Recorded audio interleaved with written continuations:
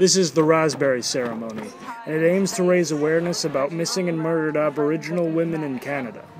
A very large and very passionate crowd of protesters assembled at Toronto Police Headquarters this Valentine's Day. They marched from Yonge and College to the 519 Church Street Community Centre.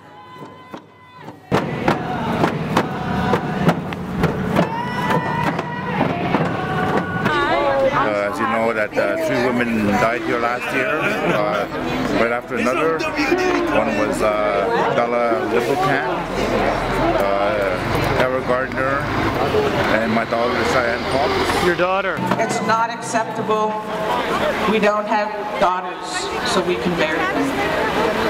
We have daughters so we can have grandchildren and sons that create those grandchildren.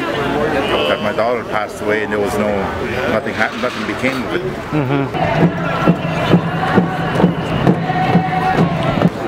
And my mother is someone who was beat up out west, and the police dropped her file so many times, and she ended up by dying, not right away, but she died several months afterwards in hospital, never got out of hospital. Do you think governments in this country are willing to listen to your message?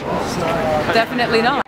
The latest federal budget promised $5 million every year for 5 years to help police with missing and murdered Aboriginal women.